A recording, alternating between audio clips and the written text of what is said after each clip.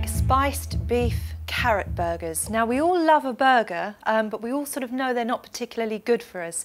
But with this delicious recipe with very, very low saturated fats included, I'm going to take you through step by step how to make a gorgeous burger.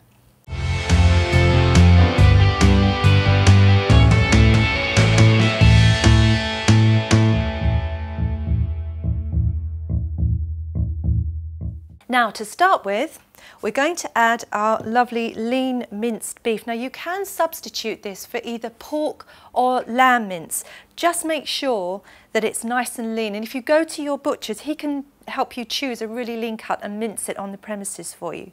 So we're going to add this to our bowl. And we're going to add our grated carrot, and this is wonderful because it bulks out the mix. It gives you additional fibre, vitamins, but if you're not keen on carrot, you can always substitute it for something like courgette.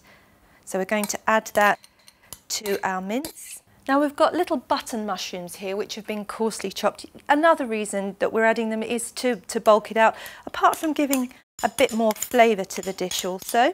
And then in goes our chopped onion and our 55 grams of wholemeal breadcrumbs. 55 grams is roughly about a slice and a half of bread.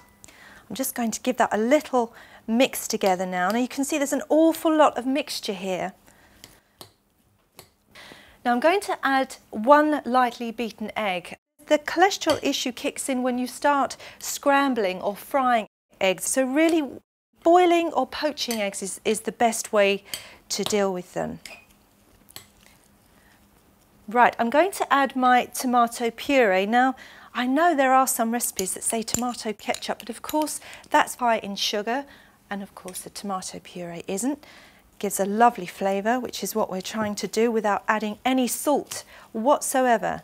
All these lovely spices. So in has gone my chilli powder. Now you can use chilli flakes, but just remember that chilli flakes are far hotter than ground chilli. So in has gone my coriander, my 2 teaspoons, my 2 teaspoons of cumin, and my lovely garlic cloves. So in that goes as well. And make sure you give this a good mix. I'm going to actually add my black pepper now, because I haven't got any of the raw meat mixture on my hands. Just remember, when you're handling any raw meat, make sure you give your hands a jolly good wash. So this is where the hands go in. Best tool in the world when you're cooking. Now you don't have to cut out red meat as part of your healthy diet. Just ensure that it's nice and lean. Now I'm going to make 8 patties from this mixture, roughly about 1 centimetre thick. I'm going to place these onto my rack, which helps to drain off a lot of the excess fat. You can actually freeze these burgers, freeze them in their raw state, individually pack them, and they can go into the freezer for about a month. Just make sure that when you come to use them, that you completely defrost them before you cook them. Give your hands a jolly good wash now.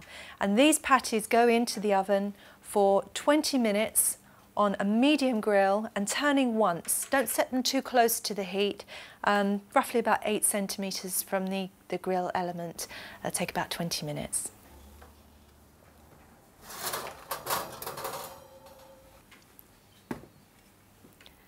And there we have it, our lovely spicy beef carrot burgers